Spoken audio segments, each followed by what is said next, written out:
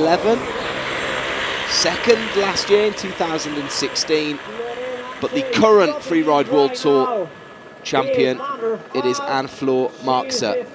Rankings leader, I should say. I shouldn't say champion. Yeah, it's the rankings leader. She was Freeride World Tour champion in 2011, I believe. I think it was 11. Yeah. She won Verbier Extreme in 2011 as well. Here we have her with the standard cliff that we've seen hitting a few riders before.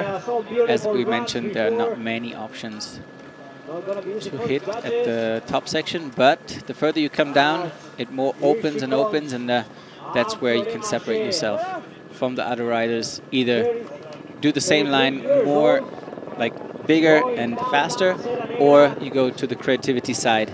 Here, I must say, we have seen a few riders go down exactly that cliff. She takes it nice and smooth, no hesitation. As usual, great style. She just comes back straight from her second home, which is the Atlantic Ocean, down close to Osgore. I can't remember exactly the place where she lives, but she went for a little surf trip in between comps. How about that? Blimey. That's all right, isn't it? Surfing definitely a big influence on her riding style. Today, with the more baked powder that we have here, maybe you don't see it that much, but I think she's going the wrong way. Going the wrong way. We need to turn around. Oh no, she's got to do the hop of shame. Hop of shame. Hop of shame. Or maybe there's a second track. Oh, there you go. There you go. Yeah. So Anne-Flore then with that run, and apart from the little drop at the top, it wasn't.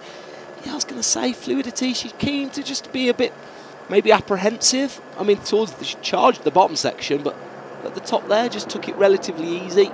Yeah. So welcome back, Anne-Flore. Let's see what the judges make of it. Oh, she's going to have to do the push of shame now, across the line. The 1 foot scoot of doom. Oh, it's the worst thing about snowboarding, is the scoot of doom. Is it that do you push English, Mongo, or English do you push... and the New Zealand guys have the most expressions or anything? Oh, do they? That's my impression of hearing different languages or different versions of English. But definitely she will be happy to be down. Nice riding. Yeah, nice.